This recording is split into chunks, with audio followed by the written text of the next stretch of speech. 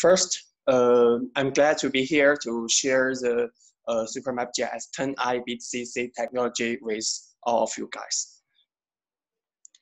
能听到吗? Yeah. First, let me introduce myself. My name is Jayson Yuan, and I am the technical manager of SuperMap International Department. And our topic today is the introduction of SuperMap GIS 10i BitCC technology. But before that, please allow me to introduce the company profile to you. SuperMap was founded in 1997 under the support of China Academy of Science. And the founder of SuperMap is Dr. Zhong Ershun. And as I know, SuperMap is the platform provider all over the world, and we already got listed in stock exchange market in 2009. SuperMap followed a lot of the industrial standards, and here we'll only list some of the important certifications, such as the CMMI IDEV and the OGC standards. I think we know GIS, so all of us knows about OGC, right? And also we know, also we follow the ISO quality certification. And this is the annual revenue from 2015 to 2018, and we can see the revenue of SuperMap grows steady, and the revenue of 2018 is almost 2 or 3 times of 2015, and we invest 18% revenue to the R&D. And SuperMap has more than 4,000 employees all over the world, not only in China, but also we have employees in Indonesia, in Malaysia, Korea, and Turkey. And this is part of our international team. And this is the guys who attend the annual meeting of 2019. And we have built an ecosystem, a partner ecosystem, to help both of SuperMap and our partners to grow together. And we already built a lot of win-win solution. And now we already have more than 700 partners all over the world, such as the Huawei, such as IBM, Microsoft. So now let's start our topic today. This is the 5 features of SuperMap technologies. We call it BitCC. Sorry, we call it BitCC. The B is big data, I is AI GIS, and T is 3D GIS. And CC are the basics of SuperMap GIS system. They are cloud native GIS and cross-platform GIS. So first, let's take a look at the cross-platform GIS. The cross-platform means the SuperMap products can not only run on Windows, but also they can run on Linux and Unix natively. So that brings us a lot of value. The core library of SuperMap is developed by C++. And based on this core library, we made the different coding language interface of it, such as Java, such as C#. And the cross-platform bring us the value of, the first one is safe and controllable. As we know, we even cannot forbidden the automatic upgrade of Windows in our own PC or laptop, right? So, and Linux is more controllable, and we can configure it almost all of them. And the second one is the latest technology. We know that the new IT technology are always based on the Linux, such as AI, such as big data. They are all come from Linux. And if the GIS platform can support Linux natively, that means we can always catch the newest, the latest technology of AI and integrate them with GIS. And the last one is cost effective. And I think it's easy to understand. The Linux system is free, right? Okay, and our second topic, I'm sorry, let me adjust my screen.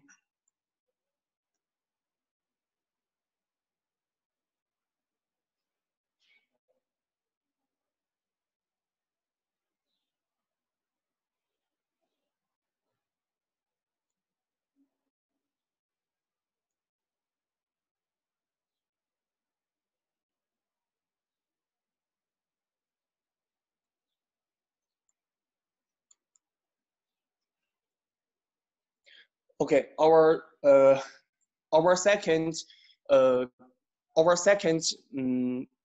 feature is the cloud native GIS. And we can see this is the development history of SuperMap technology. And we rise the first products of cloud natives to 2018. But before that, we already have the cloud-enabled GIS and cloud-ready GIS. First, we can take a look at the full carriage of SuperMap Cloud Native GIS, or we can say these are the four important products which build the whole Cloud Native GIS. They are the GIS portal, which is the SuperMap iPortal, GIS application server, which is SuperMap iServer. iServer can help us to publish our data as a service, and we can share the service, we can share the GIS capability with others. And the GIS H server, which is SuperMap IH, and the GIS Cloud Manager, which is the SuperMap iManager. And we can take a look at this diagram. This is showing how these four carriage or how these four products work together. First, we use iServer to publish our spatial data, to share our data and information with others. And we use the iPortal to manage all of this data. And to iPortal is as a unified portal, access portal to the whole cloud GIS system. And then on the cloud center side, we use the iManager to manage all of them. But the IH is used for such as if the network is not good. For example, our cloud center is in the capital of our country, but our user is around all of our country. So in some area, the user's network is not good, so we can deploy one IH as an edge computer to edge computation on the user side to help us enhance the performance of network and analysis.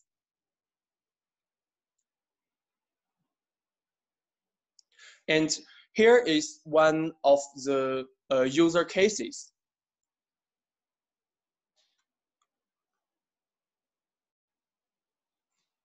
Here's one of the user cases. Like we already did it for we already did this case in one of the government agency of China. And at first, what they want is only one application. We can see the app1, and they use the SuperMap iServer to manage all of their data and to publish the service and make and build the application.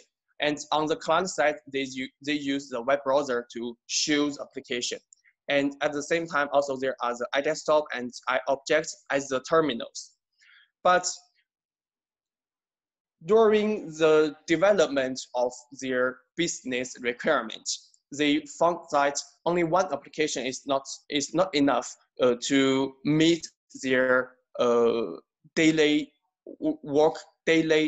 requirements. So they need more and more application. Like we can say the application 2, 3, 4, 5, 6. So in this time, there will be a lot of GIS service. then we need to use the public service platform, or we can say SuperMap iPortal, to help them organize all of the GIS service. And then the user expands all over the country, and sometimes some area the users cannot access the cloud center smoothly, so they also need to establish the province node. And the whole GIS system combine into a GIS, the cloud GIS. And also, and at the last, they add the iMobile as a new terminal. And on the right side, we can see the service aggregation. So that means they use the iManager to manage all of this whole system, like the operation and maintenance. But at last, what is the cloud native? The cloud native mainly has three features. They are the microservice, the Docker, and automatic arrangement. Let's take a look at it. The first feature of cloud native is GIS service. In the traditional GIS system, the minimum unit is single GIS server. The minimum unit is the server, and such as one server is the minimum unit. But sometimes if one or two of the services has crashed, so it will affect the whole server system. It's not good enough. It's not flexible. So in the GIS microservice, we split the whole server into a lot of independent services, and we can deploy this service into different computers or different server, and suggest for the server one, it only contain the needed service. It doesn't need to contain all of this service, and this whole architecture is more flexible and more easy to do the operation and maintenance. And the second feature is Docker. To deploy the service, we use Docker technology as a container to contain all of this service. And SuperMap already support the Docker technology in all the GIS products. And we can access the Docker link to download the SuperMap Docker image. And the last one is GIS Center dynamic arrangement and elastic scaling. And here we can see first is the basic is the SuperMap GIS 10i, and we based on 10i to split all the service and refine the service and use Docker as a container to contain all of this service. And then we use the Kubernetes technology to manage all of this Docker and to do the GIS arrangement, so we can achieve the management scheduling. And this is the interface of iManager for K8s. The K8s actually is the Kubernetes. And at last, SuperMap iManager is the whole operation platform for us to help us to manage all of our GIS system.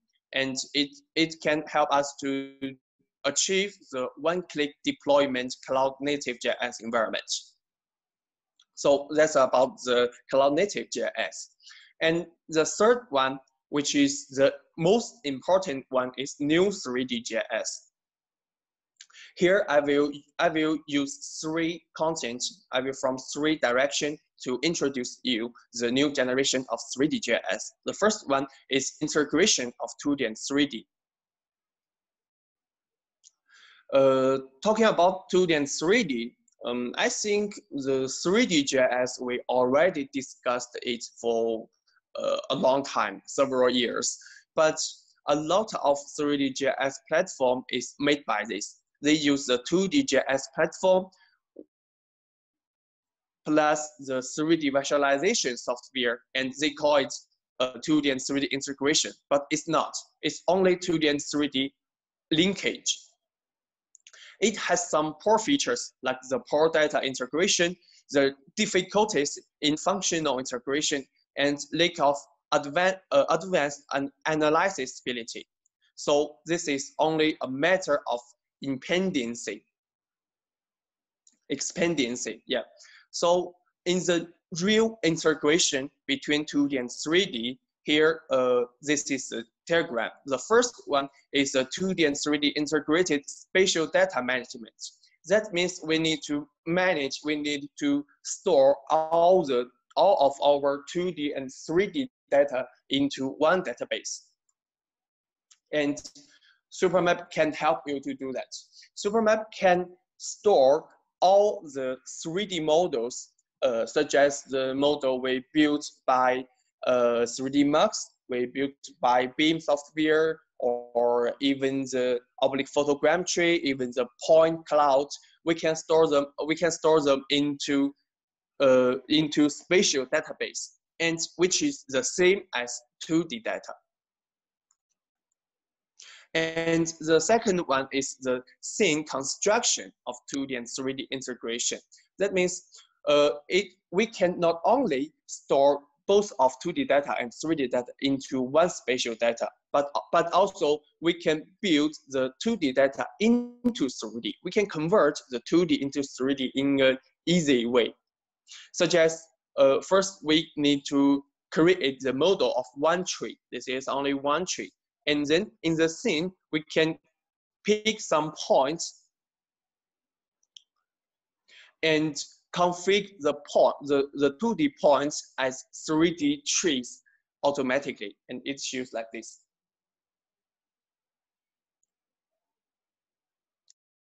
And also it can be used pipeline, such as this is a model of wolf. And we only use some points to specify the location of wolves, and then configure the different types of wolf. It can choose like this, and also we can render the 2D pipeline as the pipeline model, and in the last it will choose like this. And also for others, we can see this picture. On the left side is the 2D vector data, but on the right side is the 3D scene, which converts from this 2D vector data. And this just suggests the 2D polygon. We just extend them and make them as a 3D model, and then paste the texture on the surface of it, and it will choose like this. And the third one is the spatial analysis of 2D and 3D integration. The spatial analysis is one of the most important GIS capability of GIS. And so we not only need to achieve the spatial analysis on 2D, but also we need to achieve the spatial analysis on 3D, such as the measurement, such as the 3D network analysis. We know the underground pipeline has the different level, right? Then we need to create the network data set based on to show the pipeline, and we need to based on this pipeline network data set to achieve the network analysis. And then the show 2D analysis in 3D, and also some real 3D analysis, and it is based on GPU, such as the viewshed analysis, the profile analysis, skyline analysis, shadow analysis, and the terrain analysis. And the second feature of 3D GIS is support multi-source data. There are some new types of 3D GIS data comes this year, and they are very easy to use, such as the oblique photogrammetry. And this data is captured by the camera on the drone. We use drone or UAV to fly around the world, and there will be 3 or 5 or 7 cameras on the UAV, and they have different angle. And when we fly around the area, it will for one object it will take multiple pictures from different angles, and then to create the model automatically. The oblique photogrammetry has the features of high efficiency, high accuracy, high realism, and the low cost. It's very easy to get it. It's cheap and won't take a long time.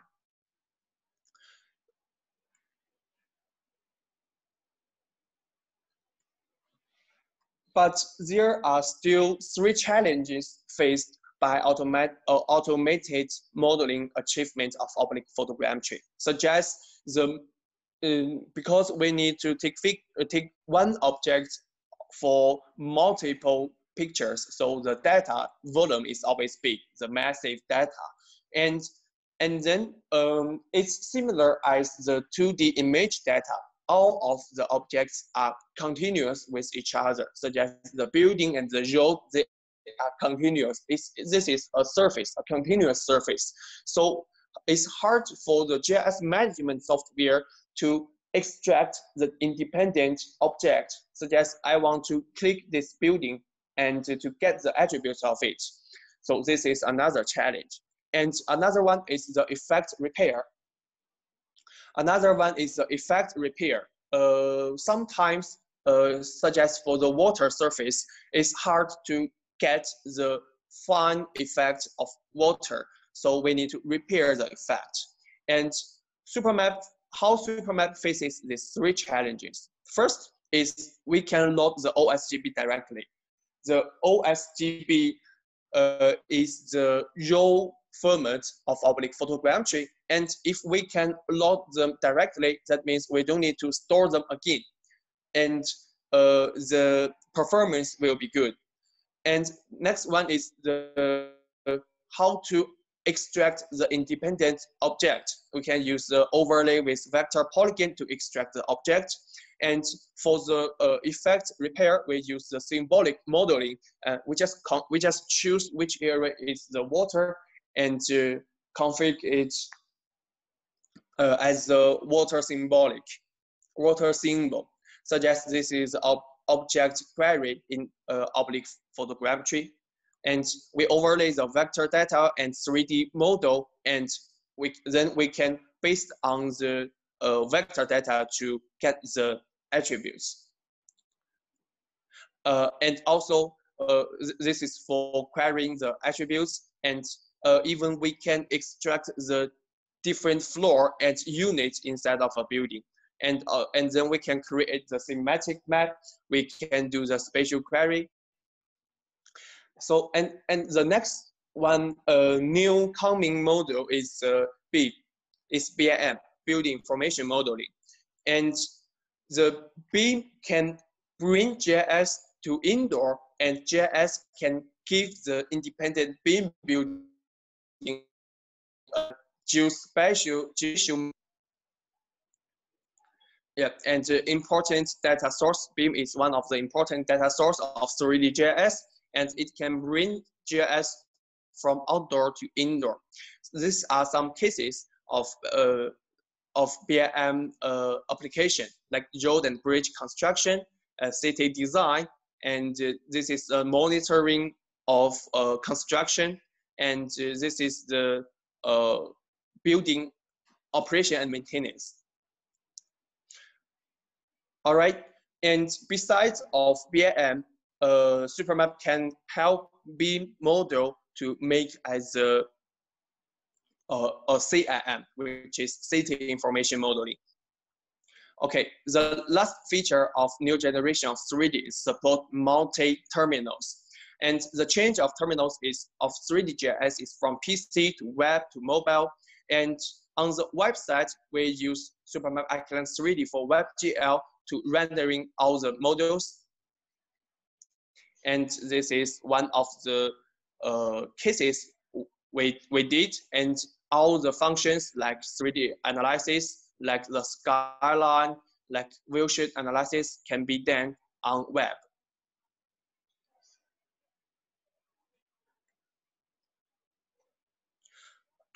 And 3D WebGL can support almost all of the 3D data, such as oblique photogrammetry, like beam data, point cloud, 3D field data, terrain data, and others.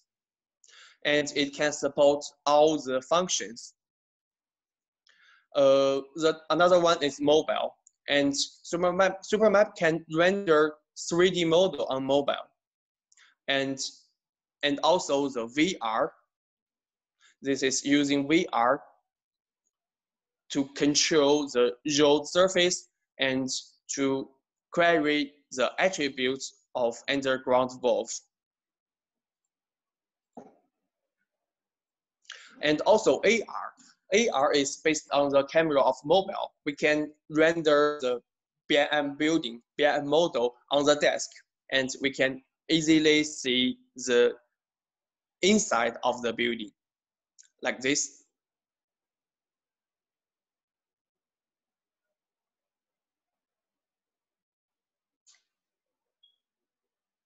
Okay, and the true 3D, the new generation of 3D can help us to build the digital twin city. And the next one is big data GIS. For big data GIS, we mainly has two directions. The first one is spatial big data. This is for spatial big data. And the second one is we can use the big data technology to reconstruct of the classic spatial data. This is distributed reconstruction of classic spatial data. And these are some of the distributed spatial data engine can be supported by SuperMap, such as the HBase, such as Elasticsearch, such as PostgreSQL, and also DSF. Suggest this is the query. This is a querying of billion level of data, and it can return the result in 1 second. And the big data analysis is based on the distributed technology. We can achieve the distributed analysis, such as the hotspot analysis, OD, and the streaming data is to get the real-time data from IoT.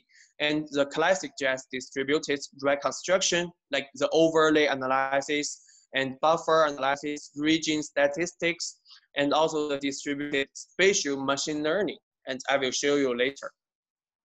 Suggest this is one of the case of distributed analysis. And we 20.6 million records, and the whole data volume is 68 GB. And we can base it to do the overlay analysis. And if we use the traditional computing, like in one computer, it will take us more than 50 minutes. But if we deploy the whole analysis into 4 nodes, then it will only take us 2 minutes to finish all the process. Like there are 20 times enhanced. Also, the streaming data service is we can get the data, the real-time data, real-time big data from the IoT layer, such as GPS, such as mobile signal, and to get it, and based on the data, we can do the spatial filter or the attribute filter, and then we can output it to map or store them into data store. Like this is one of the geofence based on the data in China.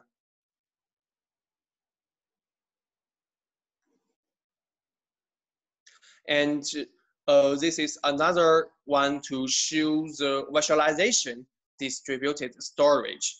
And this is to showing the node tiling dynamic rendering based on HBase. And we can see the data volume is very big, but we can show it smoothly. Also, there are some other visualization of geographic data and some dynamic visualization. So that means except of the big data storage and the real-time data, we can show the data on the different terminals in a very cool effect. Like the dynamic expression of density analysis, this is using heat map. And also the trajectory of taxis. And the 3D expression of grid aggregation. Okay, so the big data GIS is a new engine for smart city. And the last one is the newest one, is the latest one, the AI GIS. We raised the SuperMap AI GIS technology from 2019, last year. And this is a diagram of it. It's kind of complex. We don't need to talk about this one by one. We only need to know, based on the basic support, there are 3 types of AI GIS functions. Like we call it GeoAI, AI for GIS, and GIS for AI. So for GeoAI, it's the integration between AI and GIS. We can achieve some functions and get the capability from both of AI and GIS. The AI for GIS is AI can help GIS software to improve its own capability. And the GIS for AI is the AI analysis results can be shown or can be rendered on GIS platform. So first, let's take a look at the GeoAI. This is one of the example.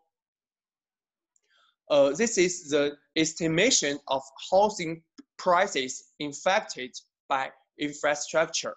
Like we get a lot of factors, such as the school, such as the hospital, such as also the construction, the transportation.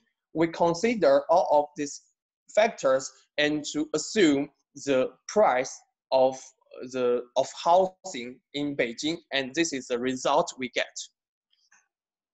Also, we can base on the palm tree. We based on the image data to detect the object of it, such as this is the palm tree detection. As we know, in some of the countries, the palm tree is one of important assets for the country or for the company, and they need to know how many palm trees they have. But it's hard to count by one. So we can based on AI to detect all of these trees, and even we can detect the trees which not grows well. And this is the flow of GeoAI. First, we need almost all the GeoAI technology are based on this flow. First, we need to prepare the data, and then we need to use the software to convert the data as samples, and then make based on samples to build the model. Then we can get the models, and the last one is to use the model to get the result of what we want. And this whole flow needs the multiple iteration. And SuperMap can provide all the tools you may need in the whole process, in the whole flow. Like this one is the data training, and this one is the model training, and this one is for how to use the data. Yeah, the sample generation, the model training, and object detection. And on the other side, we can not only achieve them by the desktop, we can also publish the model as service. We call it data science service. We can publish as service. Then like this. First, we can use SuperMap. We need to use SuperMap at desktop to train the model, and then we can publish the model to a server as the data science service, and then all the users can input their data to a server and get the result of reasoning or predicting. Okay, this is one of the samples of SuperMap machine learning service. All right, and then we go to the AI for GIS. It is AI helps GIS to enhance its capability, such as based on AI to detect the types of like car, of this is the manhole of pipeline network, and then we can put them, yeah, and we can record the location of them. And this one is we can use the AI technology and based on the AR, based on the camera to do the survey very easily, such as we just use our camera to open the camera to walk around it, and then we can get the results of this area. And the last one is GIS for AI. This is the AI analysis results are placed in GIS for results management, spatial visualization, and analysis. So just this one is to show the AI results of transportation analysis. And this is based on the this is based on the AI technology. Like first, we can use AI to detect all the cars, vehicles on the road, and then we can based on the object and the overlay analysis with this capability is provided by GIS and detect which car is running on the runway. So let's take a summary. The AI GIS mainly has three parts: the Geo AI, AI for GIS, and GIS for AI. For Geo AI, it has some functions of spatial machine learning, spatial deep learning. And AI for GIS, there are some functions of AI attribute collection, AI measurement, AI map match, and AI interaction. And GIS for AI, there are some functions like spatial visualization for AI and spatial analysis for AI. Okay, so AI GIS can empower the geointelligence. So let's take a summary. SuperMap GIS BitCC technology is the main features which make SuperMap different with other GIS platform provider. It is BitCC. They are Big Data GIS, the AI GIS, new 3D GIS, and Cloud Native GIS, and cross-platform GIS. Okay, and the last one is the SuperMap GIS 10i product system. Here, this is all of the SuperMap products. Thank you. Thank you for your listening. And if you have any question, please feel free to contact me from this email.